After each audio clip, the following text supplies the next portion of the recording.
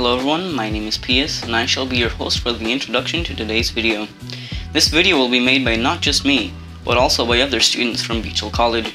This video will talk about the impact that social media has on young people's lives. Social media can be a great thing, enabling people to speak to their relatives and friends on the complete other side of the globe, via messages or calls or even video calls. This project was even organized using social media. But social media is not all good.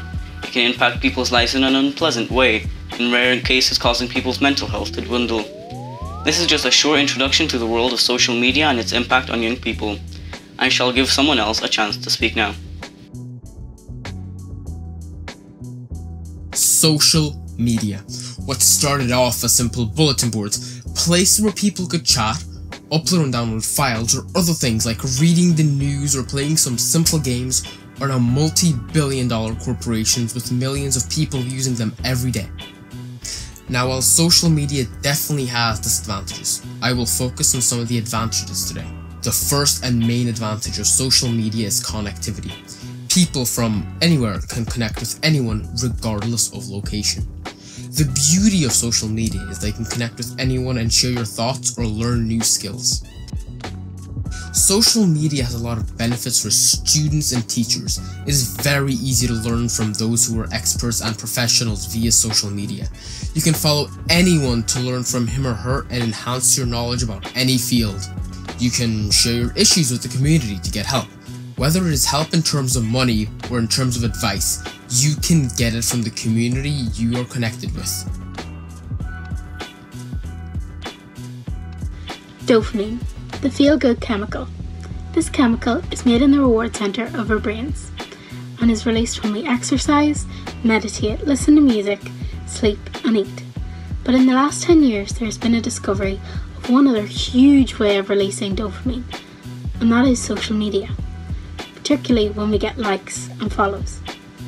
When we get these likes and follows, we become instantly happier. It has also been shown that this way of producing dopamine is more seen in teens. Dopamine controls mainly your behaviour and your emotions. So a single comment, or like, or follow, or even unfollow can really change someone's entire mood for the day. So we should always think about the person behind the screen and not the screen itself. What we say and do on social media platforms is a lot like the butterfly effect. The butterfly effect is an idea that a small change can make much bigger changes happen. Your words and actions affect other people. You trash talking someone on an online game can really affect their mental health. How would you feel if a stranger started calling you names for no reason? That's why we have to try and be kind to each other, because if we keep going at the rate we are, according to the World Health Organization, approximately 1.54 million people will die from suicide in the year 2020. There are so many things you could do besides going on social media during quarantine. You could take up a new instrument, like playing the guitar, or you could choose a new hobby, like painting. You could work out, or you could read. Yeah, social media is great, but have you ever tried putting down your phone and exploring the nature? It's pretty cool. Social media. It is something that we've used and will continue to use for a long time to come. We hope after seeing all the points that we have made about the impacts, positive and negatives, and alternatives to social media, you will understand social media a bit more and be more careful while on social media, because you never know who's on the other end of the screen. Thank you for watching.